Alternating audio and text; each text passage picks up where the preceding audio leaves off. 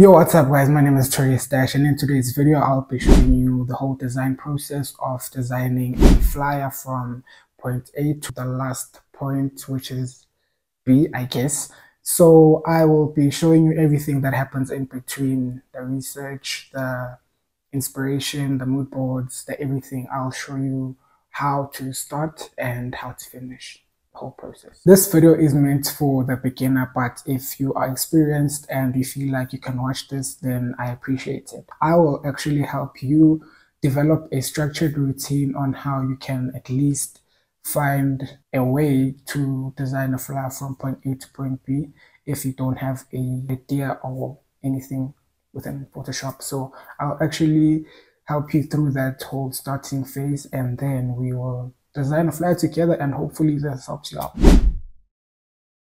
Well, the first thing that you are going to do when you get into Pinterest is look for inspiration or any kind of flyer that you want to design or replicate, something like that. But for this video's sake, we are just going to scroll on Pinterest and find something that we can actually redesign. So for this video, I'm feeling this kind of look. I really like this kind of look. So we are going to design something similar to this.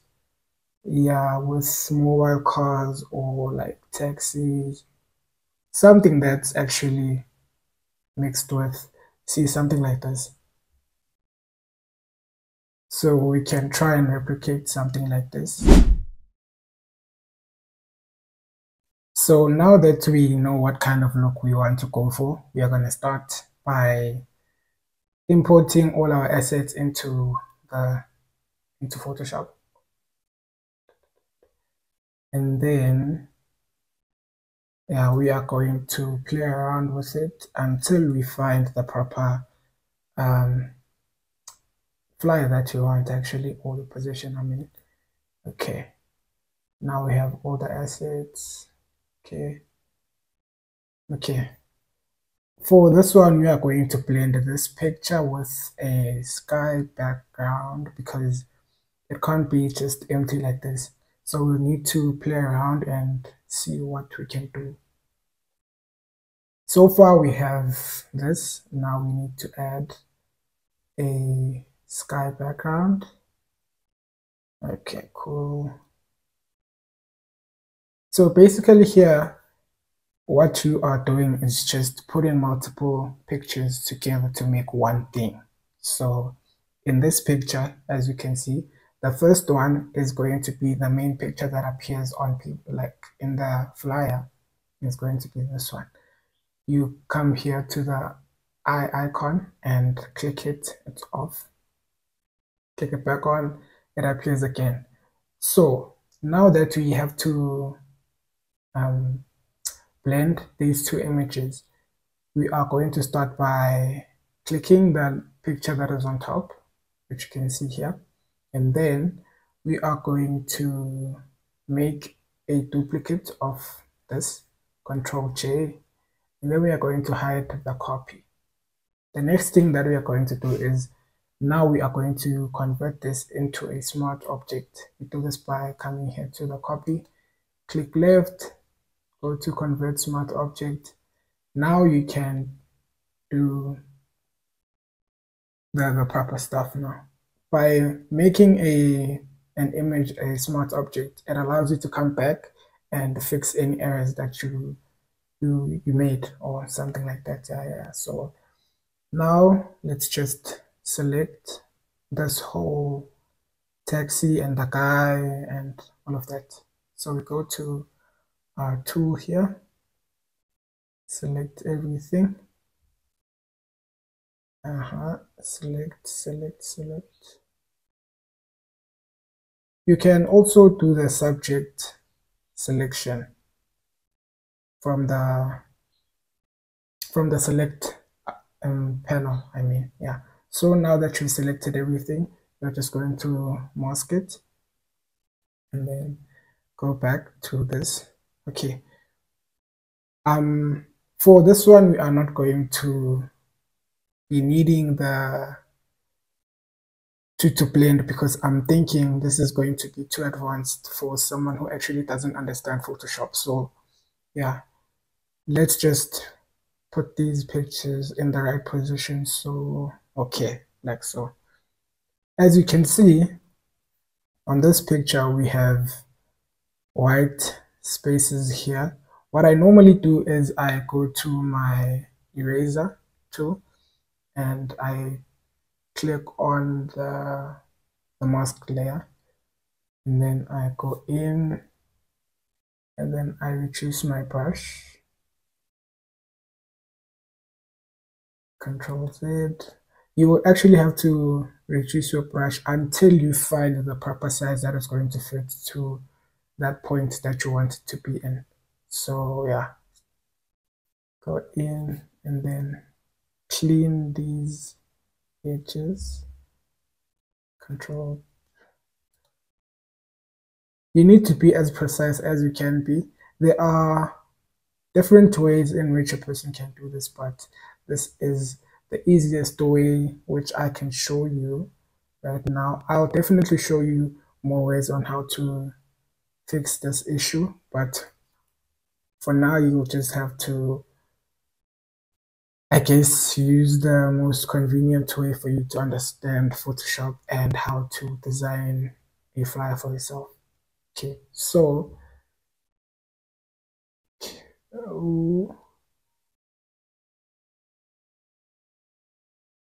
move this.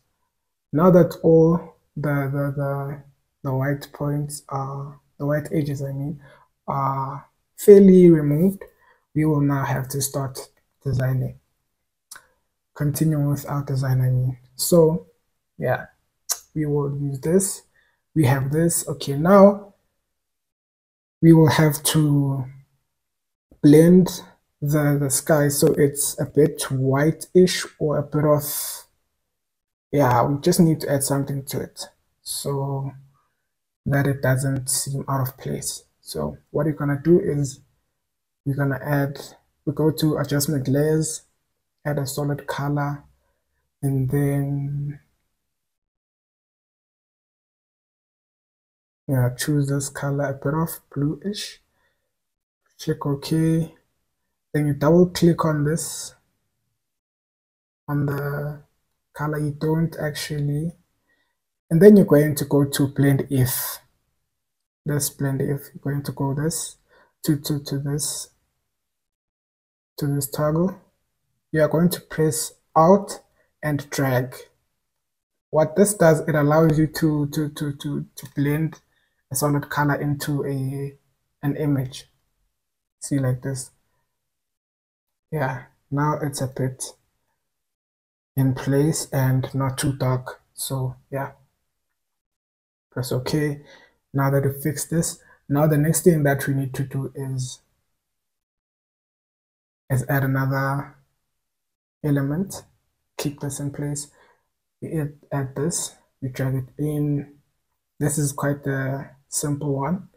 So what we are trying to achieve here is we are trying to achieve a look where a taxi is waiting for people, but at the same time it's in an environment that actually reflects that amateksi a corner and there are actually people waiting for the cab. So selection panel again, let's just go to select subject. And then as soon as it's selected, we are going to fix it. Go to the quick selection tool, choose subtract option, and then we are going to fix the edges, Control Z. Then we choose the size, but we come back again. Now it's fine. And we go to the other side. Everything is sorted out. Now we can create our mask. Go back. Okay. This is too big. Let's reduce the size. Makes sense. Okay. Now that everything is in place, we are almost there. We are getting to the final destination. So now what we need to do is just get a little bit of shadows and the realistic touch to the flyer because it's just too blunt for my liking. Like there's no color enough, even though there is actually color, but it's not what I would do. So here you would simply add a layer behind the image that is on top that's appearing, like this one, the text one. And then you add a layer. Come here, add a layer, you go to your brush. What you are basically doing right now is just adding realistic shadows so it doesn't seem as if it's just copy and paste on top of pictures. Okay, let's go for the easy route. Okay, let's grab this out, go to the picture on top, create a smart object, go to FX, click drop shadow. Okay, now it's gonna give you a shadow. That's the difference between adding custom shadow and using drop shadow. Drop shadow just uses shadow for the whole image. So if you need something that is very direct to what you want specifically, or want to add shadow in specific places, you actually go to, there are multiple ways in which you can do it. Here. You can add a layer or a solid color. I just don't know which one to use for you guys, but let's just add a solid color and use black-ish, shade of black.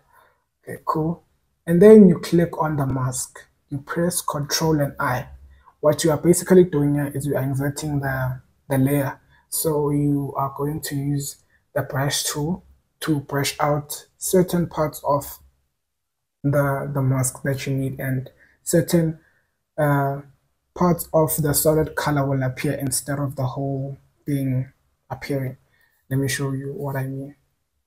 So now that you have clicked on that, you go to your brush, you adjust your brush size, you adjust your flow, your smoothing, yeah, until the shadow seems realistic enough. You just don't want to add shadow like nobody's business. Okay, so now we want to reflect the sun, right? So most of the time when the sun hits, it will hit from behind. So it's hitting from behind and everyone is looking forward.